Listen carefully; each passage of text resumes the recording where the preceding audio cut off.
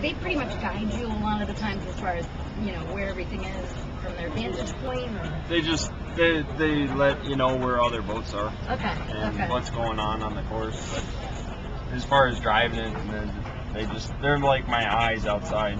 Yeah. All you can see on it when people are behind you are these mirrors, so they're kind of, you don't see much. So they're like my eyes on shore. Yeah, because you probably don't know if somebody's coming up behind you exactly. Or how much can you hear in here? Is it loud? No, the turbines are quiet. It's I don't even know. It's like a blow dryer.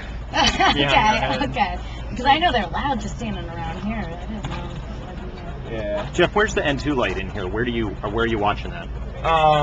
There's two lights right here, but we're having a problem with our computer system, so we put tape over them so I don't even look at them. But the engine gearbox light are here, and then fuel and N2 lights are over here. So are they able to monitor N2 back on the shore and tell you so you can count it out, or what? No, right now we just go out, and that's why I've N2'd both times today.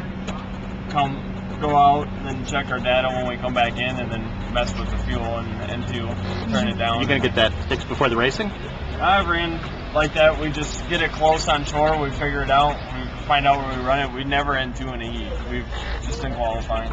That's amazing. Yeah. Wow. So I mean, most of the time, aren't you just you wait for the light to come on and count it out and then shut it down? And it'd be nice, but we're kind of just at a guessing game right now. And it's worked all year.